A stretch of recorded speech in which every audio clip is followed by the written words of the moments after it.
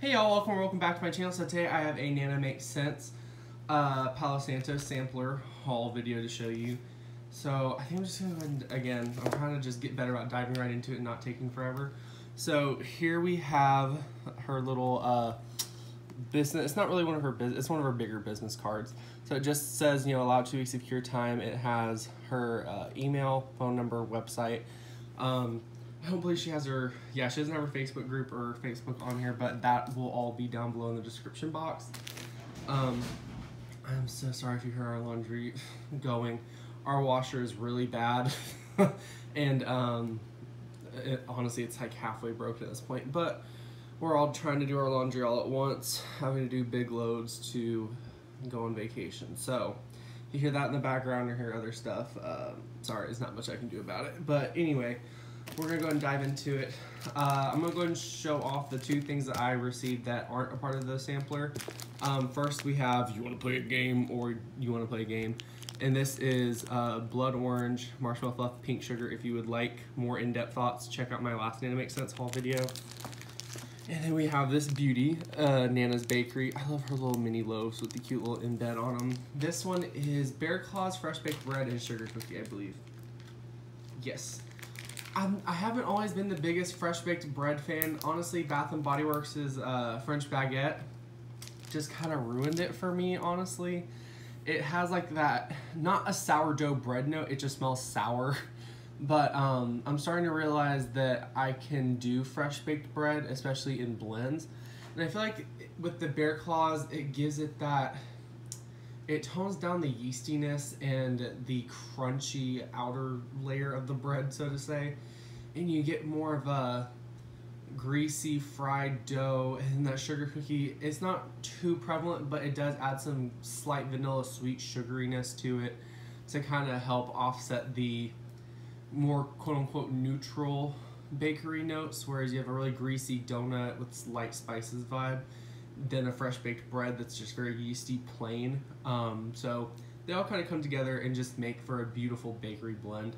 It's really nice on cold, so I'm looking forward to melting that. Should I start with scent shots? Yeah, I'm gonna go and start with scent shots because there's only 4 to show. First one we have here is A Good Night's Rest, and this is a blend of sweet lavender, cotton candy, and Palo Santo. I knew I was gonna love this one, but I didn't know I was gonna love it as much as I do. Just the cotton candy lavender combo is just giving me very much bedtime melt, sweet vibes, but that beautiful Palo Santo just comes in and adds that warm, light, inviting, warm, woodsy scent. This is just giving me like baby room vibes. I've smelt this before. I don't know where, but I think I've smelled something very similar to this before. And I don't know if it was like some kind of shower gel maybe, or some kind of baby powder, I don't know. But this just reminds me of something, and it's just beautiful. I love the way this smells. So again, for those who have nighttime melts, that is perfect for that. Next up we have Celtic Cider. This is apricot, Palo Santo, and Celtic moon spice. Good Lord, I love this one so much. This one really does, the Palo Santo in this really does give it like a cider house vibe. Like you walked into a cider mill. I will say this, if you don't like apples, like if apple is just a scent that for whatever reason you cannot do any kind of form of apple, but you want to have a good cider fall, just a good fun cider scent that doesn't have apple in it, Celtic Cider is perfect for you. And that apricot, instead of having as heavy of a mulling spice and cider caramel undertones, it has a more fresh, bright, just fresh and more authentic, I would say. She has a beautiful apricot oil, and I'm very happy to say that because apricot is an oil I wish to see more vendors use. So if any of that sounds appealing to you, I cannot recommend Celtic Cider enough. This one, I love the name. The name just gets me. Here we have the moon's eyes, and I just love the bright yellow of this. And this is, that's what it is. It's dragon's blood, black amber, and lavender, and Palo Santo. Speaking of bedtime melts, if you melt scent specifically for bedtime, you need this scent. That black amber and lavender just has that beautiful, subtle, powdery lavender, almost like a Johnson & Johnson's like bedtime bath vibe. But then that amber comes in and sweetens it and gives it a more body care feel. And that's what amber does tend to do. But that incensey dragon's blood, very earthy, almost patchouli-like vibe mixing in with that sweet, light, very ethereal, woodsy kind of Palo Santo vibe. They all just come together, and this reminds me of like a witchy shop. Like there used to be a little store I'd love to stop into down in Buda. And it just always smelled like the sweetest incense, and this reminds me of that store. I love the way this smells, y'all. So this is the Moon's Eyes. Beautiful, beautiful. Here we have Blue Fireside. This is a combo that, you know, isn't super, super unique, but we wanted to include it because it is just such a classic at this point with Palo Santo blends. This one is Marshmallow Fireside, Palo Santo, and Blue Sugar. That fire roasted smoldering wood, that like the fireside is just starting to go out. I love woodsy scents when they're multi-layered. Like, I love it when you can get something like Marshmallow Fireside that has a very almost nondescript kind of woodsiness, mixing with other scents like Palo Santo or cedar or birch. Those are the ones I tend to see most often, but I just love when there's that multi-layered woodsiness and that sweet fire roasted marshmallow and that sweet sugary cologne-y, almost candy-like blue sugar cologne. It all works together and comes together. And some of them are two-toned, the scent shots, and Blue Fireside, and I believe, yes, A Good Night's Rest is also two-toned. So that's it for scent shots, and let's go ahead and dive into the little bags. Here we have Enveloped in Lace. This is Vanilla Lace, Palo Santo, and yes, Crackling Birch. I love Crackling Birch. It is just such a beautiful, I'm sorry, I can hear the laundry being really loud right now, but this just has such a sweet, sensual, just beautiful scent. It's very sensual is the best way I can describe it. The Crackling Birch has that sap-like woodsiness and that vanilla lace. And I will say this vanilla lace oil that we picked for this one does lean into being very vanilla forward compared to sandalwood, ambery, musky forward. So if you aren't the biggest fan of vanilla lace, this might be a good one for you to try, since it is a more vanilla forward vanilla lace oil compared to, in my opinion, some more common vanilla lace oils having more musky, ambery undertones. This is perfect for you.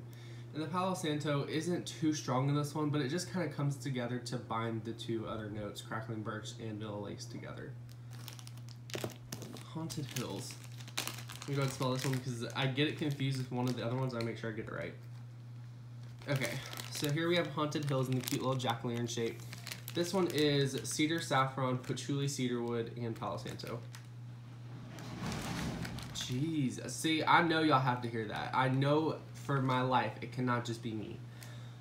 Oh, sorry, I get distracted a little too easily. But the Haunted Hills, again, going back to wanting deeper woodsy notes, this just reminds me of like You Got Lost in the Woods. This is a really good Halloween melt if you want something a little bit spooky that doesn't have like. And the patchouli, if you don't like patchouli, this isn't like gonna give you a headache. Personally, it's very cedar heavy to me, almost like a cedar closet kind of vibe. Definitely a little less so. It definitely has more musky, earthy undertones. But you do get kind of like some cedar chip vibes, and that expensive saffron. I love cedar and saffron because it makes blends smell expensive. If you told me this is a Tom Ford cologne or something, I would believe you 110%. It's just very layered and it has a lot of depth and the woodsiness to it. beautiful, beautiful scent for Halloween, and this would be a really good blender if it is too much for you to blend with another scent like Blue Fireside or Enveloped in Lace. You know, blend those two combos together. Here we have Halloween Nights. I love the little haunted house shapes. Halloween Nights.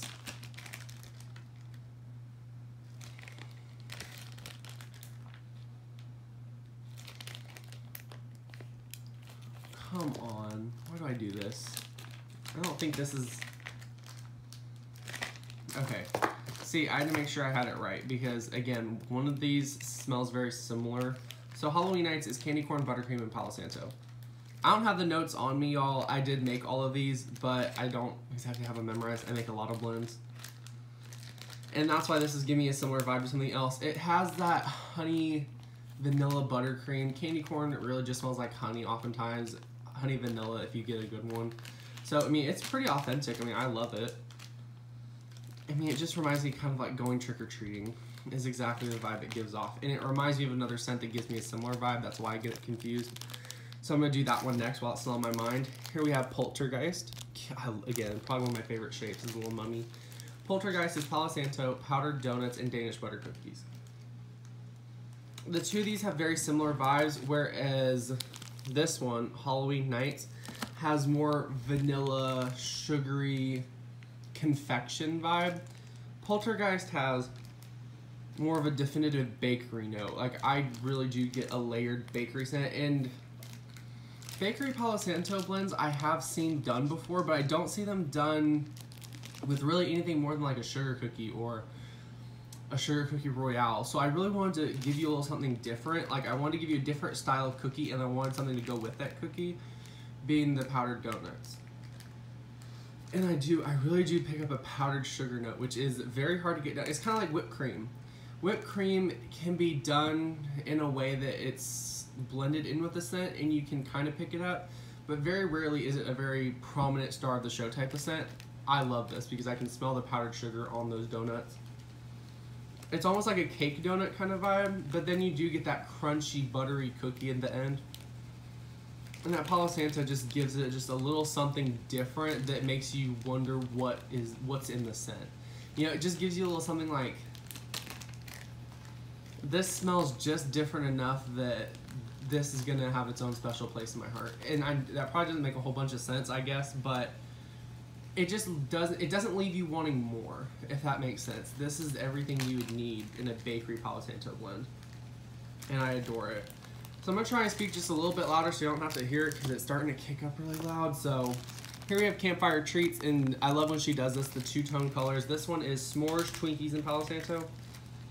I'm gonna be honest, it smells like straight up Almond Joys. I don't know how, why, what, when, but it straight up smells like Almond Joys. I don't know how it was done. Maybe it's just the chocolatey vibe from the s'mores, but I kind of get maybe like some marshmallow creamy notes, maybe. So maybe a better example would be, and this is gonna be really obscure, but there's these like Reese's type, like peanut butter cup type candies, except with chocolate, it's or not with chocolate, except with peanut butter. Instead, it has a marshmallow coconut filling, and they use dark chocolate, and it's in a yellow package.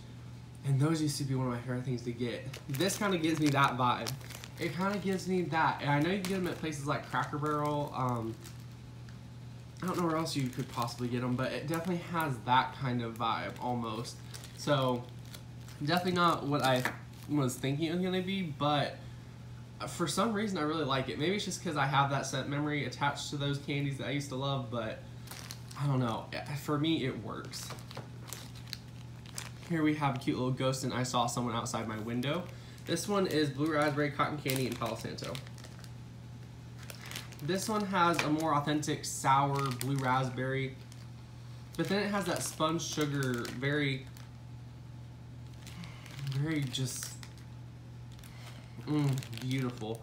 It's definitely different from her plain cotton candy, as in that one has more of a, she's a really good cotton candy oil. It's more sponge sugar, very authentic with hints of vanilla and a slight touch of fruit, compared to Blue Raspberry Cotton Candy being a lot heavier on the fruity with a slight aspect of vanilla sponge sugar vibes.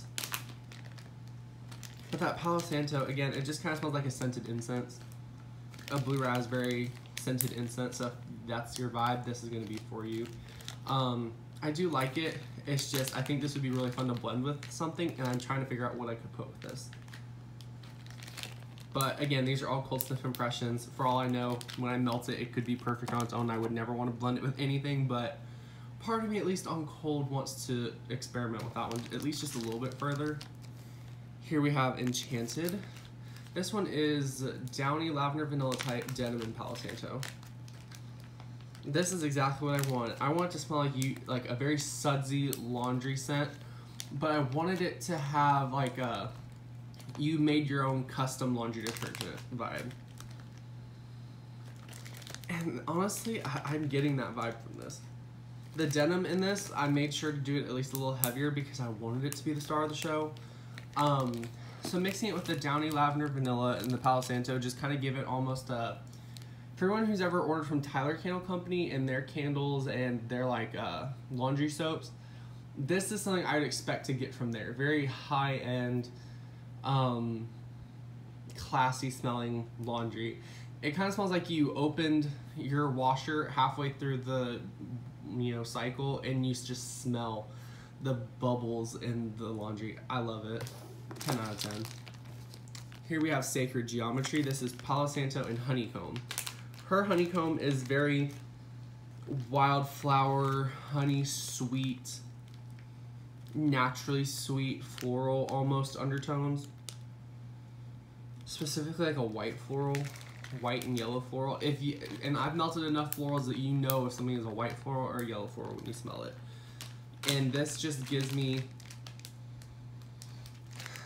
almost like a slight beachy gardenia undertone with the honey. I don't know why, but that's specifically what's screaming to me. This is so beautiful. I love honey in wax because it just makes things smell natural.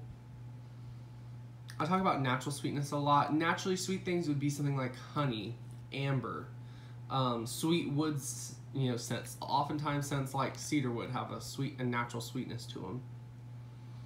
This smells like a naturally sweet,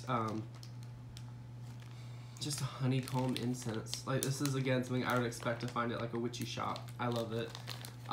Very, very relaxing. I would say very meditative. Like if you want something to be going in the background while you're doing your yoga, I personally do yoga, so I might try that and give a more detailed review. But scents like that just put me in such a peaceful state of mind, so I'm looking forward to trying that one. Here we have Fairy Village. I love the angry little jack-o'-lanterns. Fairy Village is Strawberry Jam, Strawberry Patch, Bath & Body Works type, and Palo Santo. Okay, this one I adore. I love this one. Oh my god. So I'm going to break it down a little bit and describe the two strawberry oils first so this makes a little bit more sense.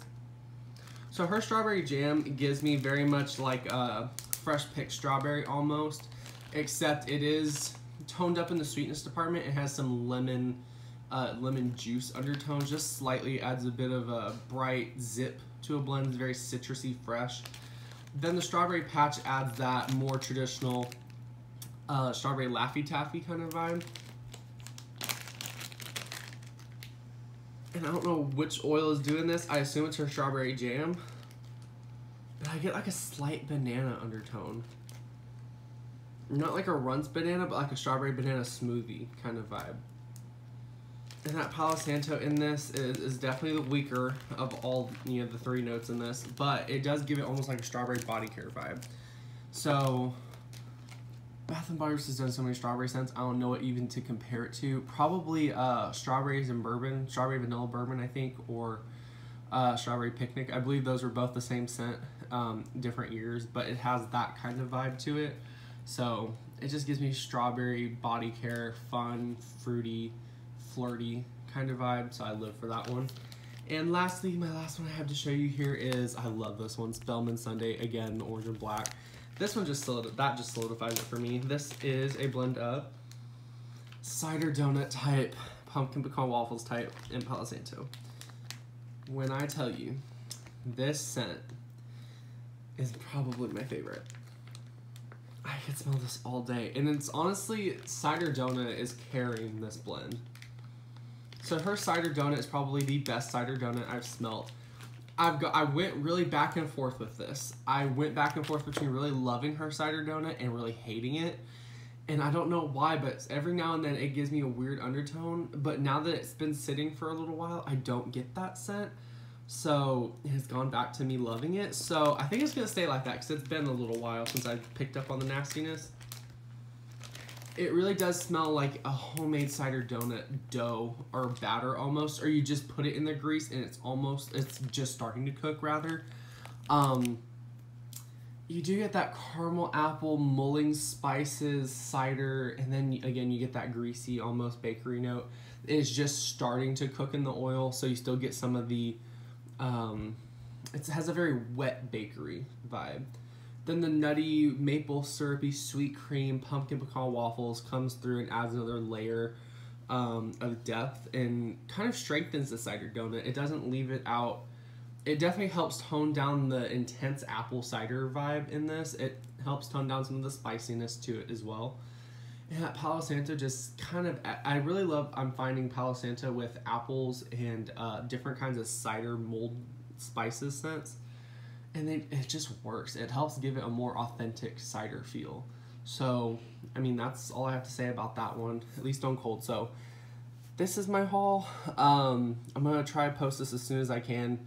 Internet's acting a little wonky here, so it might take me a little while, but this is a haul. So I'm going to go ahead and let you know that I do believe we still have some full samplers on the site, so if you would like to purchase everything you've seen here, it should be $30 on Nana Makes Sense website, plus however much it costs to ship to you and your address. But I do believe that she's broken up a couple of the samplers and put them up as ready to ship, as single scents. So if any one of these in particular sounded attracted to you, but you didn't like the sound of one of them and you don't want to commit to a sampler, now you have the option to buy them as single ready to ship melts. So there's that. Always remember, if you are a new customer to Nana Makes Sense, you've never placed an order yourself for her company, there is a 25% off code. I believe it is new to me 25. I've started putting that down below in my description box. So again, if you're brand new to her, you've never tried her company, there is a 25% off, which would be perfect to use on the sampler or any of these scents are ready to ship. So all of her info will be linked down below. We also run a TikTok now, so feel free to follow us on TikTok as well as Instagram, her Facebook page, and her Facebook group. But I think that's all I have to say, and I'm going to go ahead and end the video off here. So if you made it through the whole video, thank you all so much for watching. Wish us luck on the road tomorrow. We leave tomorrow morning at around 10, I believe. And your boy's going to be all Red Bulled up. So I want to need some energy drinks to keep me awake and whatnot. But anyway, thank you all so much for watching. I hope you have an amazing, fantastic rest of your day. Bye.